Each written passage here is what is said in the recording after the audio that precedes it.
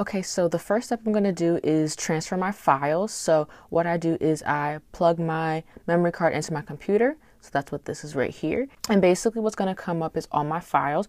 So I'm just going to pick whichever files I want, and I'm going to be dragging it to my external hard drive, which is this right here. It's the Seagate Backup Plus 2 terabyte portable hard drive. So 2 terabytes is 2,000 gigs. So obviously that's a lot of space. And you can use your laptop space up until, the laptop gets full. But videos are very, very large. After a while, it can add up.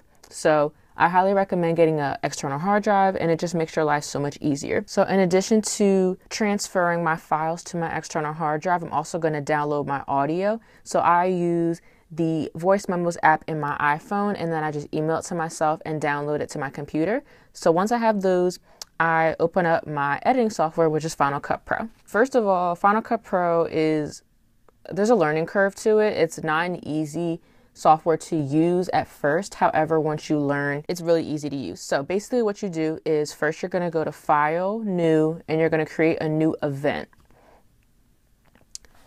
I'll just put editing.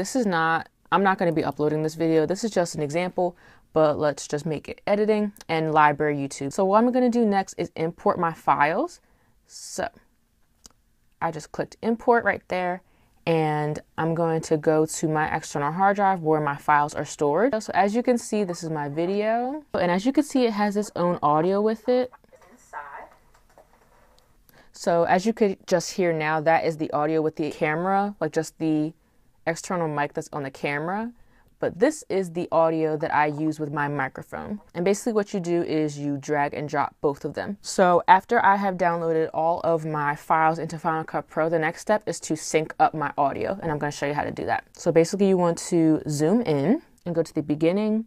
And you're basically going to try and look for audio that is alike. The easiest way to do this is to clap. So I should have clapped in the video with the microphone on, and then that would make it so much easier. But in case you're like me and you kind of forget to do important things like that, I'll show you how to sync it up. So this is the part where I actually start talking right here, where I tell you guys, hey, what's up everybody, it's Gwen. That. And I try to do my best, and this looks about right, so I'm going to listen to it without the external mic sound. Everybody, it's Gwen. Welcome back to my channel. Okay, so, and then what I do is I just put I think this is called the playhead. I'm not sure. And what I hit is Command B, which is blade. Or you could also hit the B key on your laptop. And then as you can see, it makes a little blade. And then you could just click. So you could do either of those. Delete that.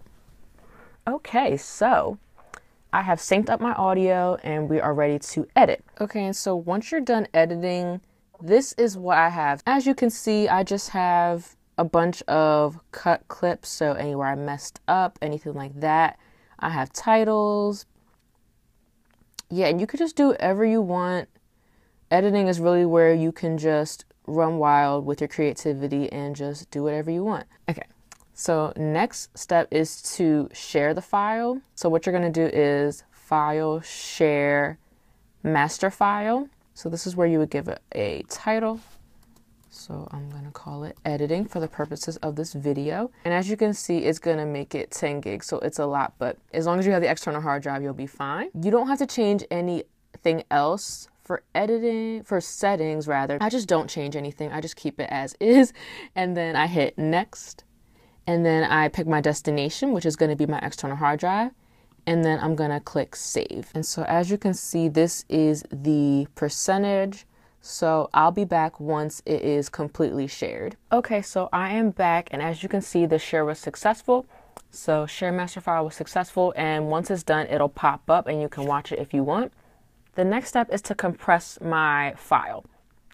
So as you saw previously, the file size is going to be 10 gigs. However, once it goes through YouTube, it's not going to keep the quality that I want.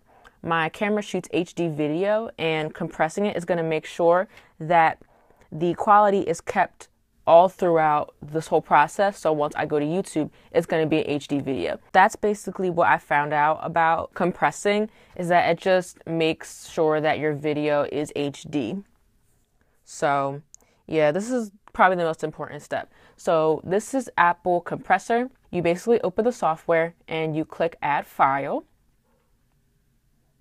And it's gonna primarily have what you use to upload it. So my external hard drive is already set up. As you can see at the top is my editing video. So I'm gonna hit that and add. Okay, next you're gonna pick what type of compressing you want to do. So basically the quality that you want. So I'm going to scroll down. You can publish straight to YouTube, but I prefer to use these video sharing services options, and I choose HD 1080p. That's more than enough good quality. So you click that and you click Start Batch. And there it goes. So I will be back once this is all compressed. Okay, so once the video is compressed, it's going to leave this active section and it's going to be in the completed section. So there it is. And the final step is to go into YouTube and upload your video. Select your file to upload. So this is the video that I made in Final Cut Pro. And then this is the one that is compressed, HD 1080p. And as you can see, just from the difference, this was 8 gigs and this is less than 1 gig. So as you can see, it makes the file size a lot smaller and it's going to make it a lot quicker to upload and it's going to keep that quality. But that is the process that I take to edit and upload my videos to YouTube. I hope you guys enjoyed this video and I'll talk to you guys later. Bye.